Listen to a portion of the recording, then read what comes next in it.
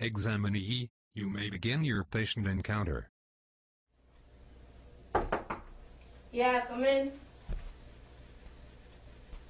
About time somebody come in here and help me. I've been sitting here for like 45 minutes. Nobody's came to check on me. It's freezing in his room. I need some water. I mean, what's going on with this place? I mean, are y'all that understaffed that you can't help your patients? I mean, I'm horrible in here. Can I have some water? Yes. Please. Yes, of course. Please, thank you. What's your name? My name is Dr. Reynolds. Oh, so you're the doctor. Finally, I get to see a doctor in here. There you go. I'm very sorry, Miss Young, for the wait and discomfort. I have a drape that I can put. Sure. I can put this drape on you that should warm you up. I apologize for the temperature.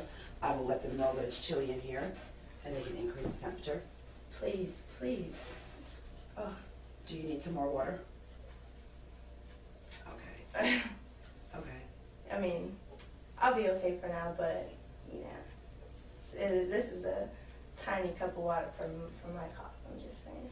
I can get you some more water. I'll be okay right now. Let's just get it started. I'm just tired of being here. I've been waiting forever. I apologize for the inconvenience.